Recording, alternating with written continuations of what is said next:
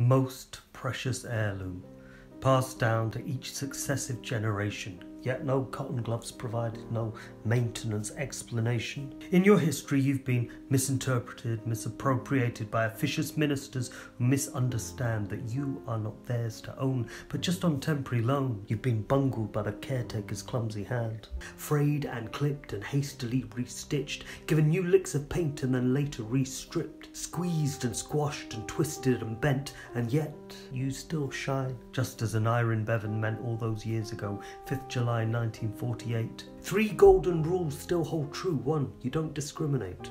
Your doors are open to everyone, as welcoming as an overdue embrace or the warmth of the morning sun after the long night. 2, at the point of access you're free, reminding us you're a service, not a commercial industry.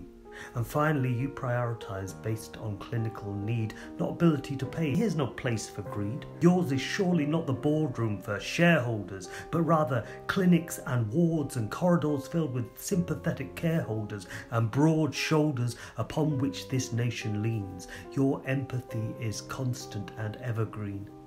Those blue flashing lights that still haunt my dreams when life fell apart, ripped at the seams, yet you cared and saved, and gave me back a reason to live. When life is cruel and takes, this is what you give. And even when my father's journey reached its inevitable end, you were there with your steadfast care, as ever a tender friend, to usher the dying to whatever comes next.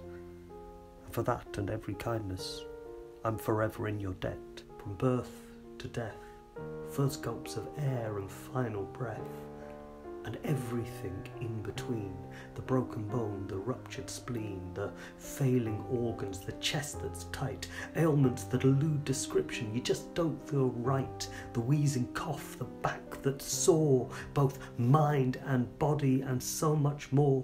And for every nurse and surgeon and doctor and porter that cares for every mother, father, son and daughter, we salute you. Yes, but more than that, your worth is more than a Thursday clap, certainly more than their 1%.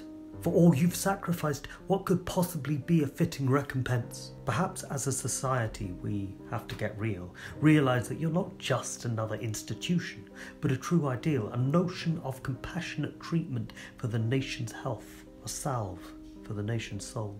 To nurse back those who are lost or broken, can there be a more noble goal? You exemplar, you paragon, you reflection of this nation at its very best. Bevan's dream come true, that's you. Your National Health Service, beloved NHS.